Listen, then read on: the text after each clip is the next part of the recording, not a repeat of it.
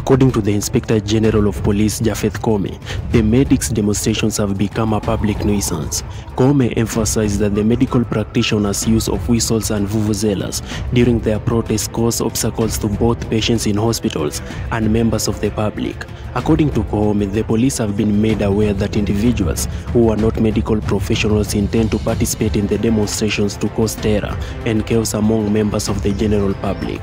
Koome declared that all police commanders have been directed to handle such situations firmly and decisively in accordance with the law. All doctors were advised by Koome to avoid violating the rights of others during demonstrations.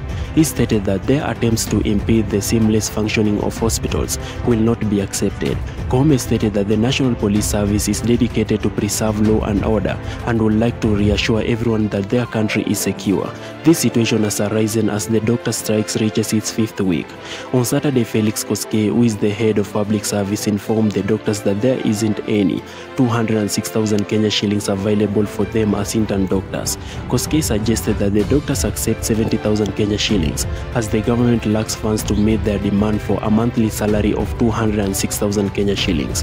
According to him, due to the critical economic condition prevailing throughout all sectors, the country is operating on a severely restricted budget. According to Koske, the doctors on strike must agree with the proposal presented by the Salaries and Remuneration Commission.